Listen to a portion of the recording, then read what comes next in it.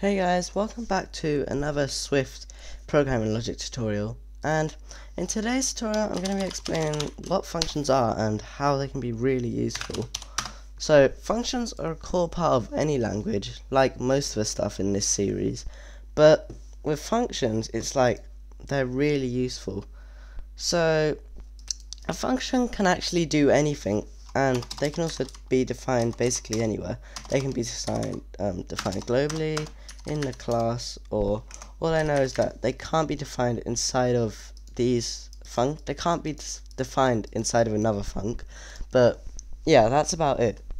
So to define a function in Swift, all you do is type keyword func, and then you just name your function.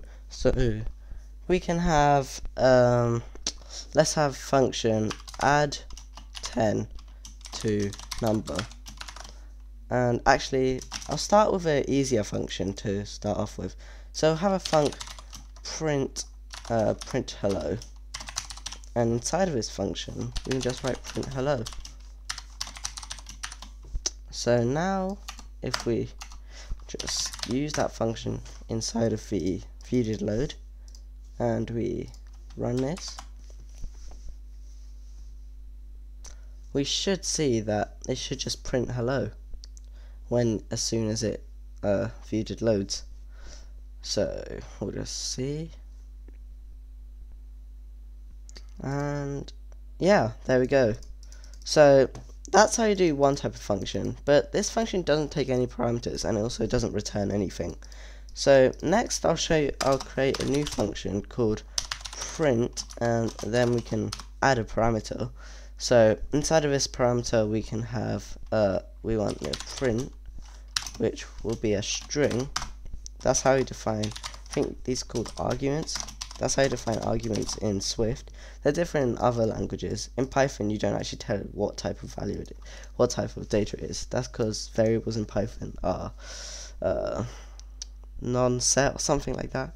But yeah, so what's this?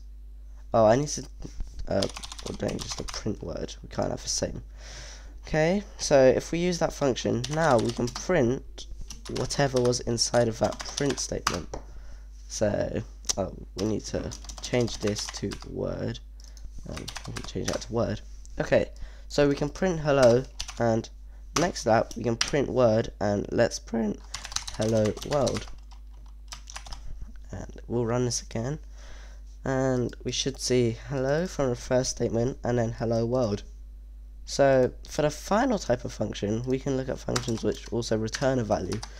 So I'll add this function can be func add 10 to number, and we'll have a number as an int, and this will return another int. So all you do here is if we don't do anything, it'll tell us there's a error because we haven't returned anything and it's expecting us to return an int.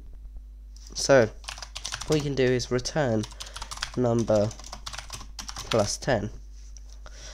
And now if we print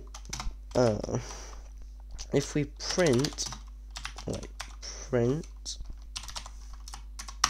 and then add 10 to number, let's have 5. Let's run this.